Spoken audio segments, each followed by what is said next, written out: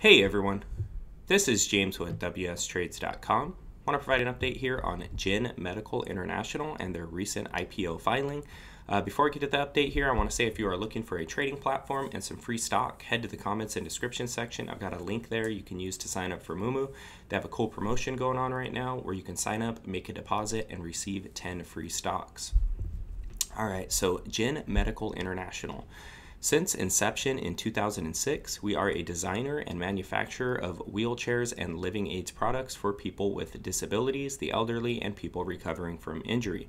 Our business focuses primarily on wheelchairs. The majority of our products are sold to dealers in Japan and China, while a small number of our products are also sold to dealers located in other regions, including the United States, Canada, Australia, Korea, Israel, Singapore, and others.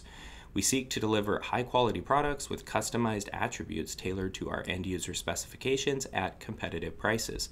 Our wheelchairs are designed to be lightweight and ergonomic. We operate 2 manufacturing facilities in China where we carry out design, engineering, manufacturing, and assembly of our products. While we strive to achieve efficiency by standardizing and optimizing certain processes across our production cycle, we understand the importance of maintaining the quality of our products and strictly enforce our quality control protocols at every step of our production process.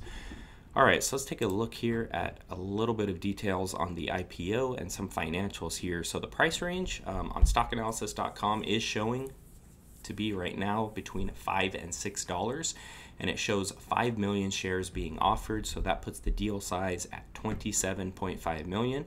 Let's take a look here at some of the financials here. Market cap is 137.5 million, revenue at 16.19 million, net income at 2.21 million, earnings per share at 9 cents, and PE ratio is sitting at 6233 or 62.33. So this thing is not showing up yet as coming available in Webull yet because it was just filed a few days ago. But as soon as this thing is showing up in Webull and it looks like it's about to be ready for pre-order, or when it becomes available for pre-order, I will definitely make an update and let you know. Please like this video. Please also subscribe to the channel if you're not subscribed. Hit that notification bell. Appreciate you for taking the time to watch this. Talk to you soon.